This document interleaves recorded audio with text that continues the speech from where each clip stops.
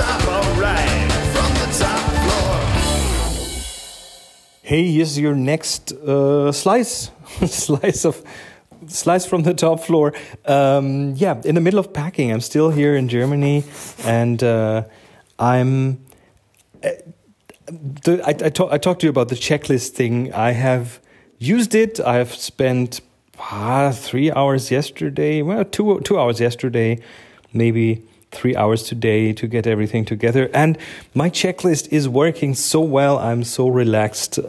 Just thought I'd let you know. So yeah, have everything packed. It's kind of heavy, but that's because, well, it's not overweight, my luggage, but kind of heavy because I'm bringing a few things for our participants that weigh something. But we'll see. So tomorrow is my flight to Moscow, where we'll do, before the Siberia tour, before Lake Baikal, we'll do a bit of an extension there, a few days to see Moscow and visit some sites there, which I've done several times. And I even have the same guide that we used to have a few times ago. Julia, she's a photographer, and she's taken us around and is going to show us a few things, and then we'll also explore some of the markets in Moscow. That's one thing I really love doing, is to go to markets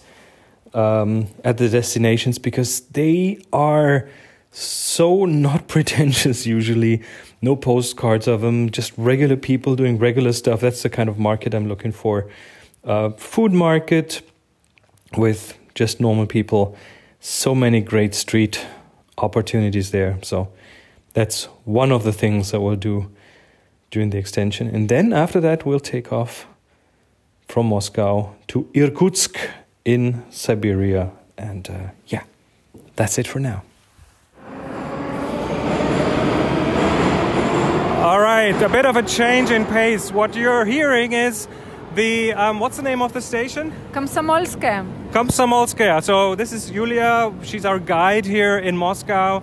And we're just doing a tour of the Moscow subway, which is photographically just amazing, because I think Stalin built this, and it's... Sorry for the noise in the background. Let's wait for the train to leave. So Stalin built this because he just loved expensive architecture, right? Not only for this reason. In fact, he needed the metro for transportation and for military purposes, but he decorated it highly because he liked beautiful architecture. Yeah. Yes, this is true. This is like full of ornaments and mosaics and beautiful light fixtures. And here's the next train. I think I'll stop now. I'll be back in a minute with something else.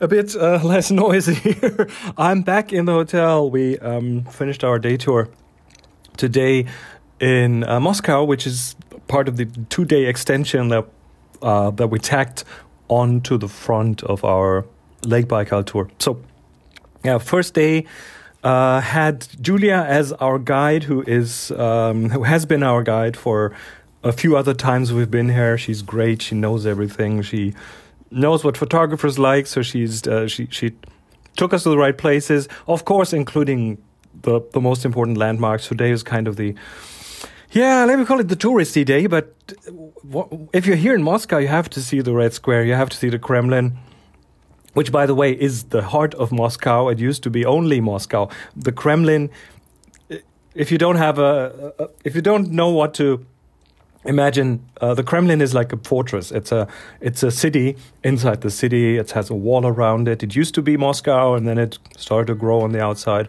There are so many Kremlins here, you'd be surprised. So, we went in there, of course, saw the cathedrals in there. There are several cathedrals in there.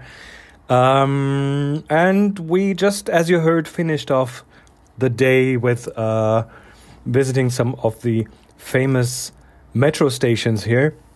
The Moscow Metro is quite something. I mean, it runs like clockwork, and the trains, really, every 2 minutes there's a train, maybe less than 2 minutes. It's really bang, bang, bang, bang.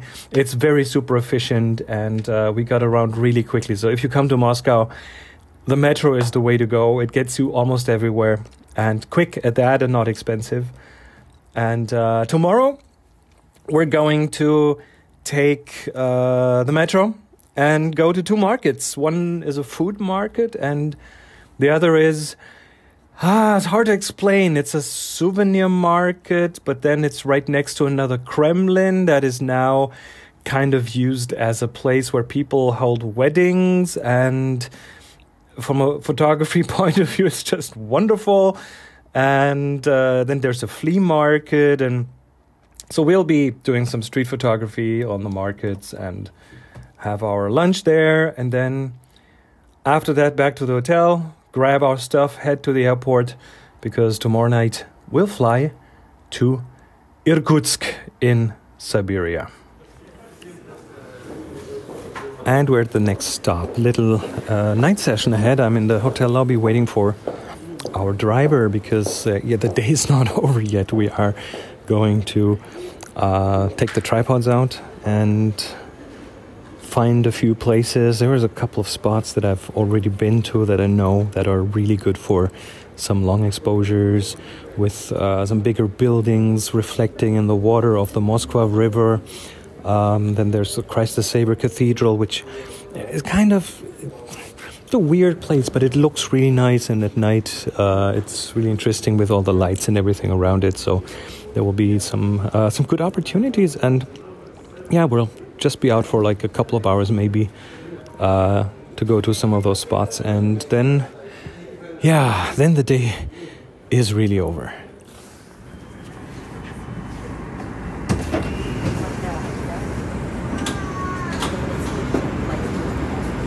Осторожно, двери закрываются. Следующая станция – Александровский сад. The next station is Alexandrovsky Sad. Будьте осторожны, выходя из вагона. So it's the next day, and we have finished our main market tour of the two markets. Again, it was super easy to get around with the metro. And sorry, I didn't record anything while there because we're just way too busy. But it was fun. The second market, by the way, is called Izmailovsky Market. It was exactly as I wanted it to be. Last time I was there, it was a bit smaller. And this time there was so many sellers, flea market, everything you could imagine. Of course, souvenirs, but also just the thing that I kind of expect from a flea market, which is people bringing stuff from their homes and selling it there. So you saw a really good insight into Russian life, into what Russians consider they don't need anymore and want to sell. Everything you could imagine. So that was really fun, and we are pretty much on our way to the airport, and we will take off later tonight to Siberia, and then I guess that's where I end this episode, and then the next one will be from Siberia.